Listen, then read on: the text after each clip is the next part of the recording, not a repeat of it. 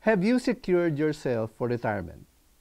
Now, while this is an important part of managing our financial resources, remember not to be unduly worried or anxious about this.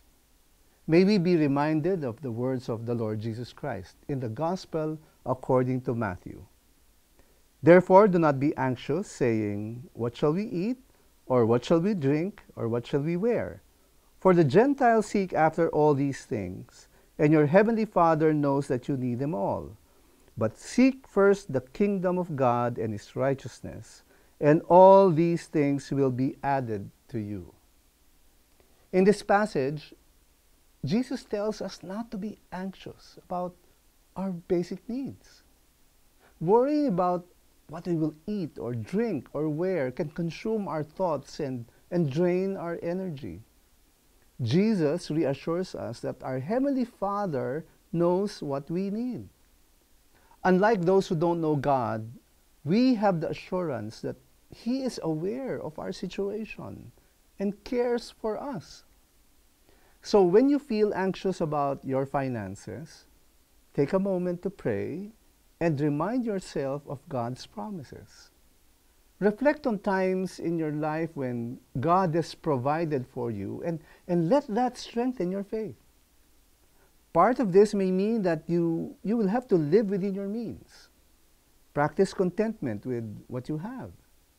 Don't compare yourself with others or strive for more than what is necessary.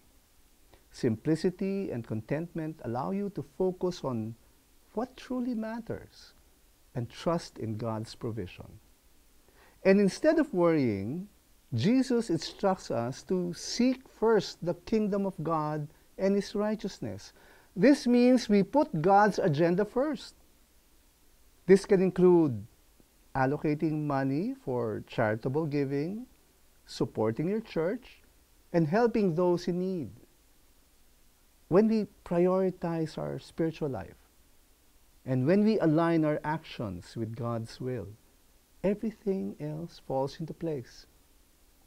Remember, securing your finances for retirement is not just about accumulating wealth, but trusting in God's faithful provision every step of the way. By prioritizing God's kingdom in your finances, you trust that He will take care of your needs. Let us pray.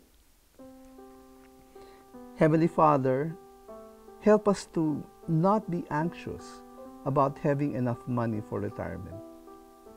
Teach us to trust in you. And may we always put first your kingdom, that your will be done on earth, in our lives, as it is in heaven. And our hearts will be at rest, knowing that you will take care of our needs. In the name of the Father, and of the Son, and of the Holy Spirit. Amen.